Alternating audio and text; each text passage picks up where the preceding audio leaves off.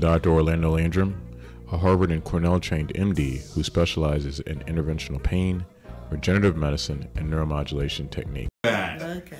All right. So tell me a little bit about this knee pain and how long you had the problem for. I have had the problem for, I would say close to 3 years. It just progressively got worse. How'd it start? Just feeling a little twinge, little discomfort. At the same time, I found out I had Meniere's, which throws your balance off. Mm-hmm. So I kept saying it was because of the Meniere's. Okay. And that I was, my balance wasn't so good and I would fall a lot. So I just figured that was part of why my knee was hurting, just that everything had shifted. And that was part of what my family doctor had said, that, you're just hurting because you're walking weird. And then I went to physical therapy, which was supposed to help with the Meniere's and anything else. And they noticed there that, I was having a lot of knee pain, more so than, what was to be expected. I thought. Yeah. And I kind of ignored it and kept trying to deal with my balance and everything. And it just got worse until it got to the point where it overcame like my imbalance and my dizziness, because with Meniere's you kind of get dizzy. And instead of the Meniere's stopping me from like moving around, because that's when we still had our grocery store. And so I would be stocking shelves and doing that kind of stuff, and I'd move a lot, and I'd get kind of woozy and dizzy and have to stop. Well, instead of that stopping me, it was my knee pain that was stopping me before that, which, we're talking like a couple of minutes and I'm in pain. And I got to the point where just doing very little, like the 2 minutes it takes you to make a pot of coffee, make your coffee, I was in too much pain. Really? Yeah. So I would have to sit down. How long did it take for the knee pain to evolve to that? I would say, because in October, Meniere's will be 4 years. And that's, it kind of was simultaneous with that. Right. So I would say close to 4 years, 3 years, whatever you want to, because I've been getting, treatments for a while. Actually, it's been like a year. So let's talk about those treatments without you mentioning names of different people and all those type of things. Mm-hmm. What were some of the things that you had done before you came to our office? Oh, I went to an orthopedic surgeon, or an orthopedist or whatever. Did you pick that orthopedic doctor out the blue, or how did you get to them? No, my doctor referred, my GP referred me. Okay. And that was an unpleasant situation. Why? You can be real. Well, what happened? Okay, so we took an X-ray, and he said that it's the left knee that I have the most pain on. That it was bone on bone. He said it was what? Bone on bone. Okay. And that I would need a knee replacement, but that would be impossible because I'm a little on the plump side. And that I needed gastric bypass surgery before he would do a knee replacement. And I wasn't really comfortable with that. And I said, well, I just want to be able to move more, because then, it might be possible to lose some weight if I could move some more. So we did cortisone shots. And the first one, it didn't do anything. I had no relief whatsoever. So let's back up for a quick second. I want to ask you a question. Okay. And I don't want you to play for the camera. I want you to talk to me like you regularly talk to me. Hold on the curse words, though. All yes, right? Yes. So this is what I'd ask of you is the following. When that doc talked to you and told you what your options were before the cortisone, how did that resonate with you? Well, I didn't want to go back. and it made me, well, it made me angry. I mean, I know I'm overweight, you know, and I have been for a long time. Not to this extent, because I used to be able to move a lot more. But I wanted help. Yeah. And I didn't feel like I got help. I got Judged. lectured, reprimanded. I don't know, just not. I just did not feel good about it. And the cortisone shot idea was after being reprimanded. Okay. And that was the only option I was given. But yeah, I didn't want to go back. I mean, I made it pretty clear to my GP that I was really unhappy with that experience. But I did go back. Okay. And had a second shot. The second shot, was it any better than the first? No. Okay. So did you do a third shot? No, I did not do a third shot because after the second shot, you know, like many people, I Google. And sometimes it's good, and sometimes it's bad, because you don't always know what you're reading. But I could not help myself, so I started Googling, and at one point, Pete, my better half, had said that the cortisone shots, I don't know, like deteriorate stuff as you get more and more, so it's actually not, in the long run, not helping, but making it worse. Well, I didn't realize that. And so I started reading to check his facts. And, well, you know, it's important. And I found out that was very true. And then I kept reading more and found that there were some alternatives that might help relieve my pain. So what caught your eye initially as one of the alternatives? Well, the first thing was like stem cell research. At some point will need some help because all my weight is going on my right leg. So we started with, was Euflexa the first one or the second one? Okay, so we started with Euflexa shots, and that is when I learned that that you can pinpoint where you're putting the needle with, like, is it an ultrasound thing? The ultrasound thing. And that is nothing that the orthopedic surgeon did with the cortisone shots. They just, you know, shot my knee up. So, I mean, it might have helped if maybe it didn't go in the right spot where I really needed it. I don't know. I mean, obviously, I don't know. But I was really impressed that you actually, like, cared where it was going and wanted it to go in the right place and knew where that was because of having an MRI.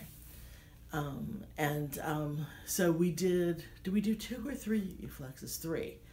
And that was easy. I mean, it was, you know, outpatient, a couple of minutes.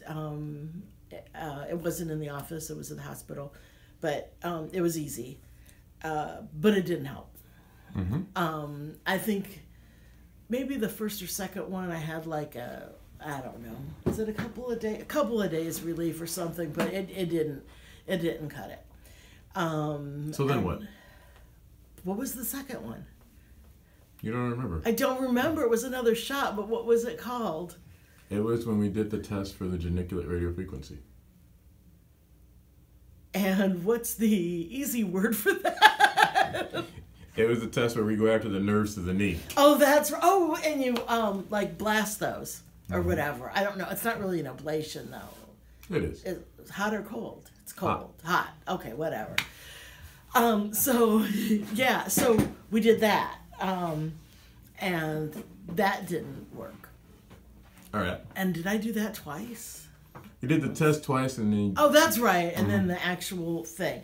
And I think the test, I don't know, I think I might have got a day or two of relief on the first test, and the second test, no, and then or not much, and then when we did it I was too far gone. I needed something else. And that is when we talked about PRP. But by then you were probably still thinking that orthopedic doctor maybe had something that was right, didn't you? You thought they were Well, right. I thought I was going to have to get a knee replacement, but I was going to have to call around and find a surgeon that would operate on, the obese. And I know that you can find one if you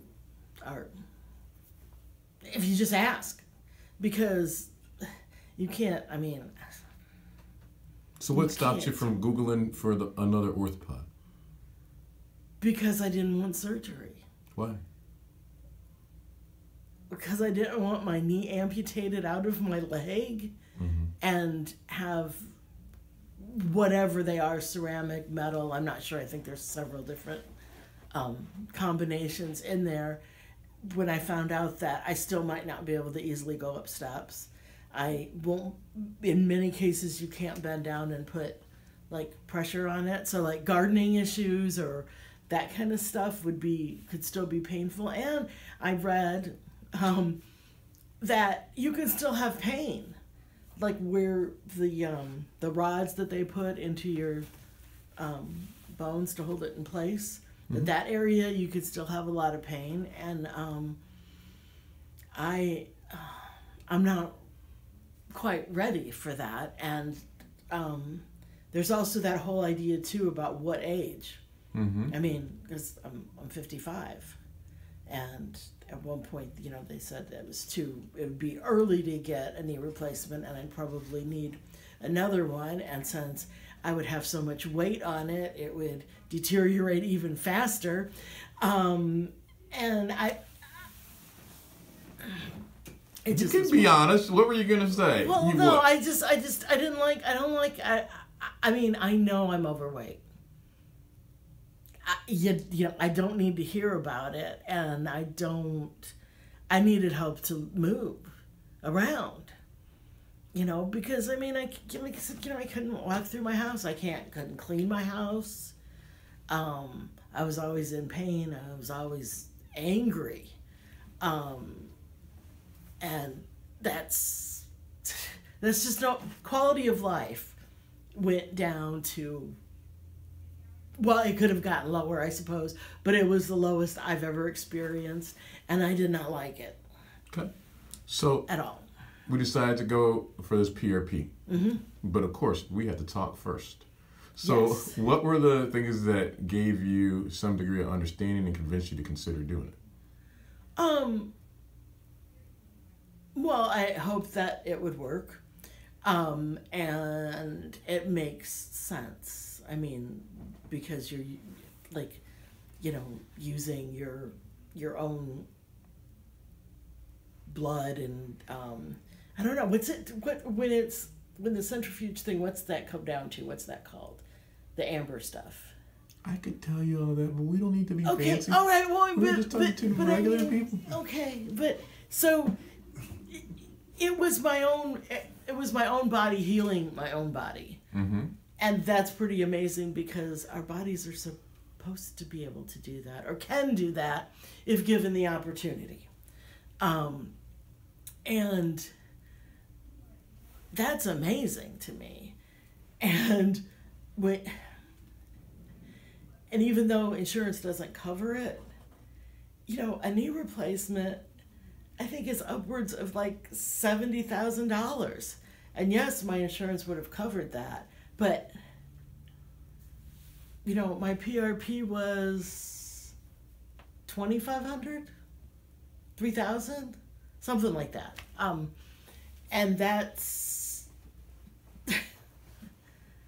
a lot. I mean, it's a lot less money, and it's my own body healing itself, and that's pretty cool. So, how'd you tolerate the blood being taken from you? Well, the first, you go the day before to get your blood taken, and they take 40 vials, yes, 40 vials. And when I went in the afternoon, they couldn't get any blood out of me. And I had been drinking water for like 2 days, trying to plump up. Anyway, so later that night, which was actually Halloween, we had to come back, and you came in and took my blood and found that I was a difficult patient because we still had trouble, but once you got it, I easily gave up my 40 vials, and then the next day I came back for the shots in my knee, and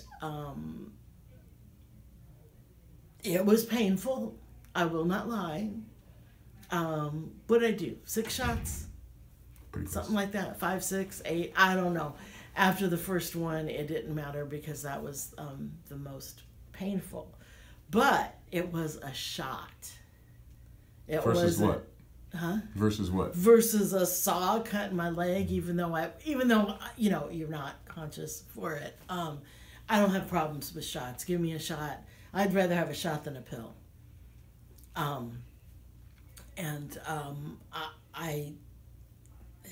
I knew that, you know, I would know what was going on the whole time, you know, because I always tell you if you're overweight, you're probably, you know, the anesthetic isn't good, blah, blah, blah. But anyway, so I got my shots, and like I said, it hurt. I was loud, but that's just part of it, and it was only for a few moments it hurt.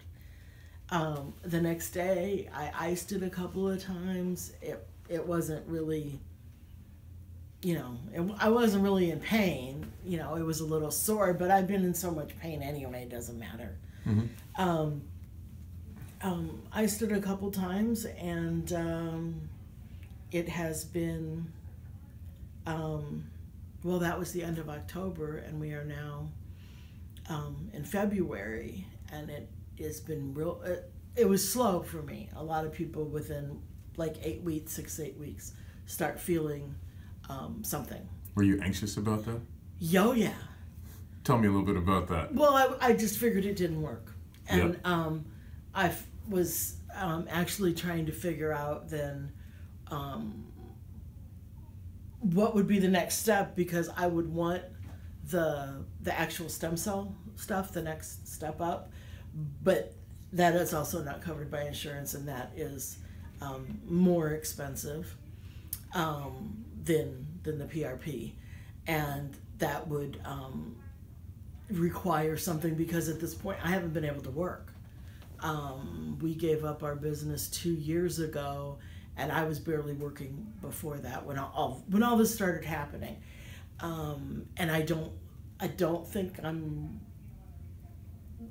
ready to be around people being in pain at a real job. And all my jobs were like retail things, where you're standing and you're, you know, nice to people, and if you're in pain, it's hard. Sure. Because they can tell when, you know, you snap at them, or you have to sit down. You know, it's like, sorry, I'm dizzy, I have to go sit down now. So I was pretty frustrated, and I was concerned that I would have to get on the phone and start finding a surgeon that would do, you know, heavy people. And but then we gave it an extra month. Oh, it was an extra month above that because we had the death in the family, so I missed my follow-up appointment.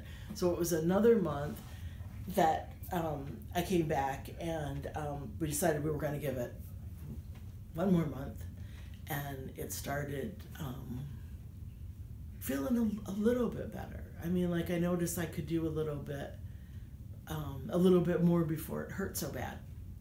And when I mean a little bit, I'm talking minutes, not, you know, because I want to be 100%, and I realize that may be a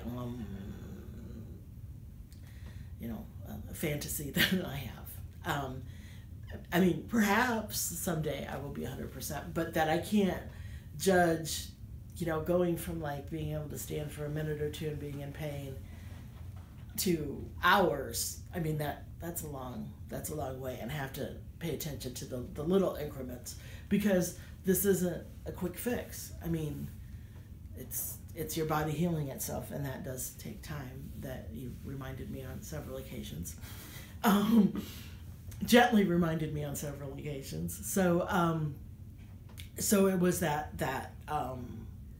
when it started feeling better. I would say that was January, when I actually could say it wasn't hurting as bad. It took longer before it hurt. Okay. You know, so I was actually doing little stuff around the house. I was making it like, you know, halfway to the grocery store. I wasn't doing everything I could to avoid having to walk, which just doesn't help the whole thing, because you need exercise, you need to move around to feel better. Then came back for my next follow-up and decided to give it another month and see what was going on, and that brings us to this appointment. Oh, and the last appointment, I remembered how bad my back used to hurt before my knee hurt so bad, because my back started hurting, which meant my knee was feeling good enough not to be the first thing that was painful. Mm-hmm. And that's so sad to say, but it's how I measure things now. Now I'm yesterday I did 3,500 steps, which is really amazing for me. How many had you done last time you did that before?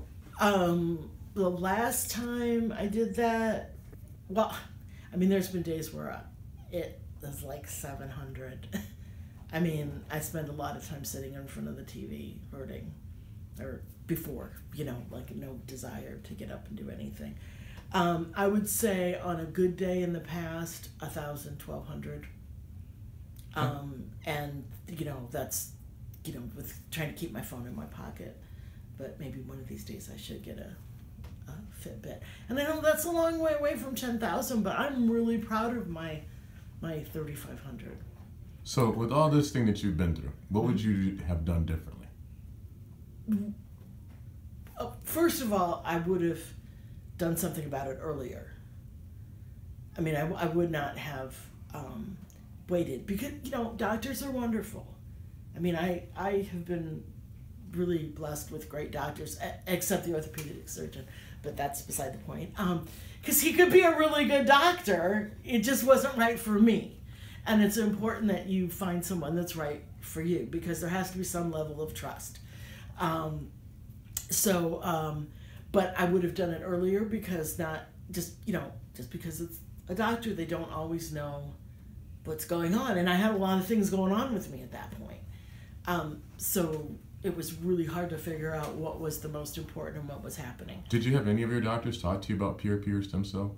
No, I had to find that out myself by doing research. And then when I called your office, and then when we talked about it. But by then I had tried to read up as much as possible. Once you got some of that information, did you talk to your docs about it? Oh, immediately. Well, not the orthopedic surgeon, because I didn't go back to him, but I immediately told our family doctor what I was doing.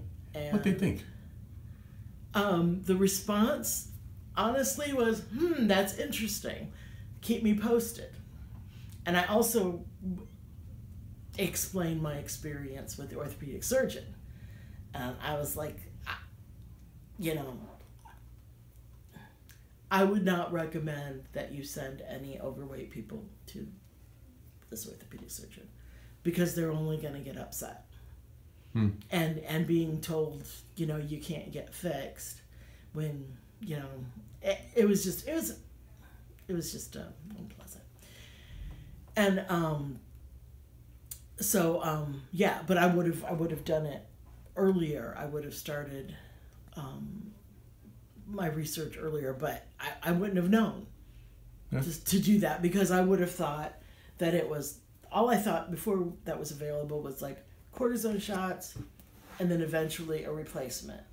You know, I mean, my neighbors had 2 knee replacements and 1 hip replacement, and she's like 5 years older than I am. I mean, she's all about having everything replaced, is it? And I just assume that's the track, and I don't want to do that. Understood. And if I don't have to, I will try my hardest. All right. Anything else that you guys would do differently?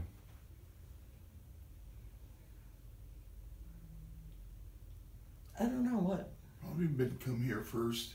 Well, that's what I said. If I would have, yeah, if I would have realized it, I would have done that first, and I try to tell anybody I know that is having pain that maybe they should, talk to a pain specialist first, because the one thing I learned is that if you're an orthopedic surgeon, that part that says surgeon means that that's what they do, and they might not really discuss those other things because their thing is surgery. But I think that it's really important to look at your options, and I'm happy with my option here. Okay, thank you.